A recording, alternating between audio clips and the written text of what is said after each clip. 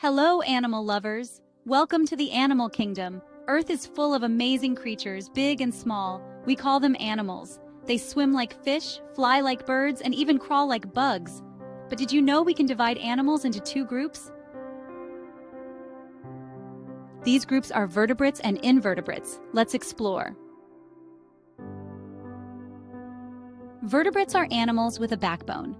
These creatures can be found in various environments, from the depths of the oceans to the skies above.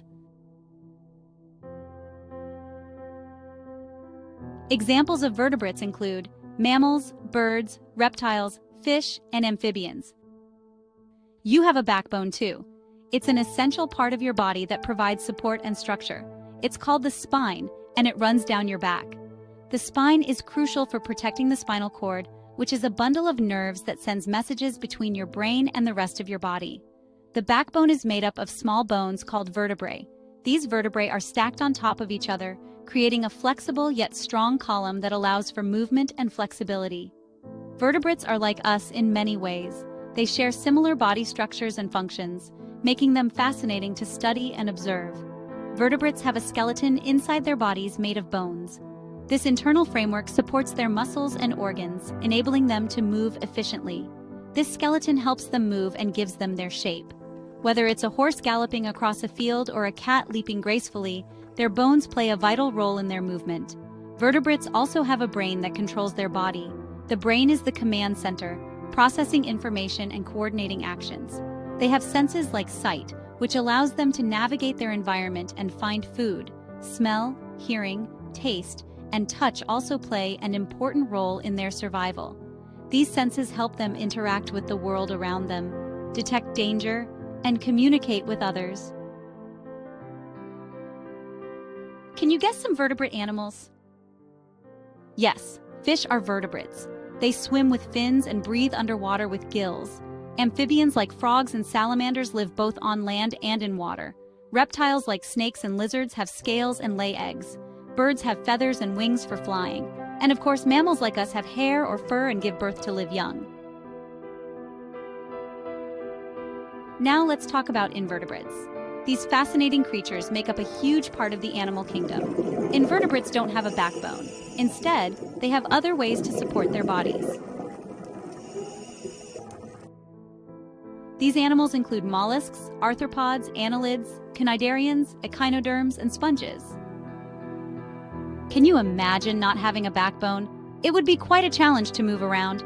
It would be like trying to stand up straight with a noodle for a spine. But invertebrates have adapted perfectly to their environments. Invertebrates are different from us, but fascinating in their own way. They come in a variety of forms and have unique ways of living. Since they don't have bones, many invertebrates have soft bodies. This allows them to move in ways that vertebrates can't. Some have hard outer shells for protection, like crabs and snails. These shells act like armor, keeping them safe from predators. Invertebrates are the largest group of animals on Earth. They make up about 97% of all animal species. They come in all shapes and sizes, and they live everywhere.